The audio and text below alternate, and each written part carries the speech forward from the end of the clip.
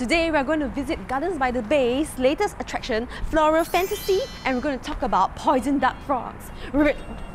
Adobe.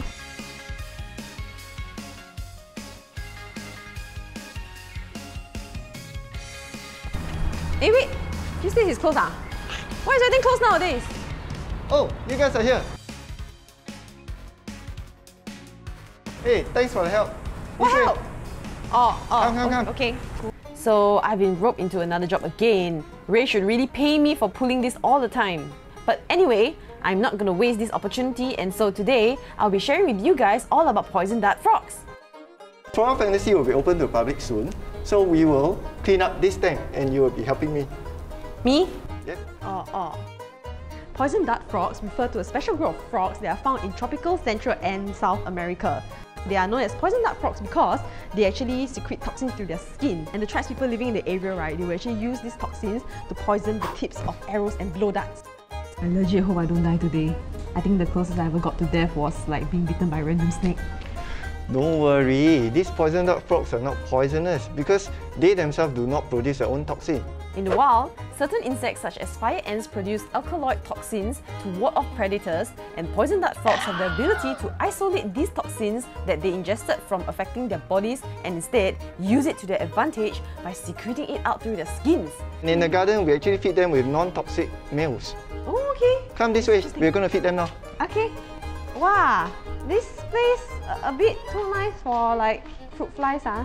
This part of Floral Fantasy, I just want to showcase this area. Right, I think we should do some OTDs.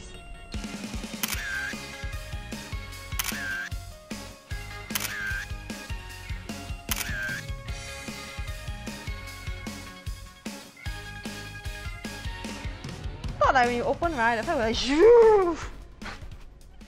Okay, so over here we feed them with flightless fruit flies. Means they cannot fly, right? Yep. Okay. These fruit flies have been genetically modified to be flightless so that it's easier to handle them and feed them to the frogs. Come on, little froggy, your meal is here! Breakfast! So the frog's tongues are long and coated with sticky substance. So when they spot a delicious looking prey, they will shoot out the tongue and then snag it back into the mouth. And some frogs can actually do that 5 times faster than the blink of a human eye. The frog's tongues have two powerful groups of muscle. So the first is the extender, in which the frog fires the tongue towards its prey at high speeds. And the second is the retractor, where it yanks on the tongue and then it zooms backwards like a bungee cord to bring the prey back in. Other than the fact that the frog's tongue is actually 10 times softer than the human tongue, its saliva is pretty interesting because it can change its thickness accordingly. So when it shoots out the tongue to capture its prey, it's actually thick and sticky, but once the prey is back inside the mouth, right, it turns into like a thin and watery consistency to help with the digestion.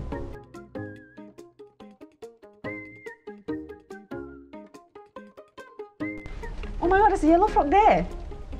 This is so fun, it's like a mini treasure hunt to find all the colours of the frog. Yeah, sure it's fun, but it also comes with some great responsibility. That's true. So we shall continue doing our responsibility now. Poison dart frogs in their natural habitat like to live high up in the trees where small pools of water form inside these bromeliad plants. So this is important, especially during certain conditions where water is scarce. On the other hand, even though the frogs require a moist environment to survive, they actually cannot stay inside water for too long or else they will drown. So this is also the reason why this vivarium does not have any pools of water.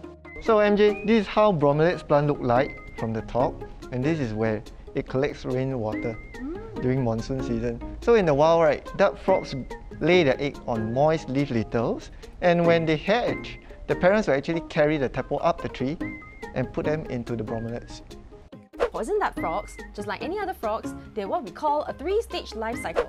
They start off as cute little tadpoles that live in the water and they swim and breathe through their gills. Then, they slowly metamorph into an adult frog by gradually forming lungs, sprouting their limbs and losing their tails. So that they can live on land and breathe on land. So adult frogs, they can still live in water and breathe underwater through their skin, but they cannot stay in there for too long because their lungs will fill up with water and they will drown. Oh my god, I spot a blue one! Down there. Oh, there's the green and the black one, the green and the black one. Oh, there's the yellow one also, the yellow one! The fully yellow one. So how was her performance today? Of course it's good lah. Are you happy about it? Yes, it's very good. Goodbye, my little froggies. Thank you for a wonderful time. Thank you, Jihong. Bye-bye. Bye-bye. That was really fun. We'd like to thank Gardens by the Bay for having us on board and letting us get so close to them cute little amphibies. So Flora Fantasy will be open to the public really soon. So if you guys would like to get to know when you can look at these cute little froggies, you may check out our comment section below and let us know how excited you are as well. That's all for today. Just keep thinking.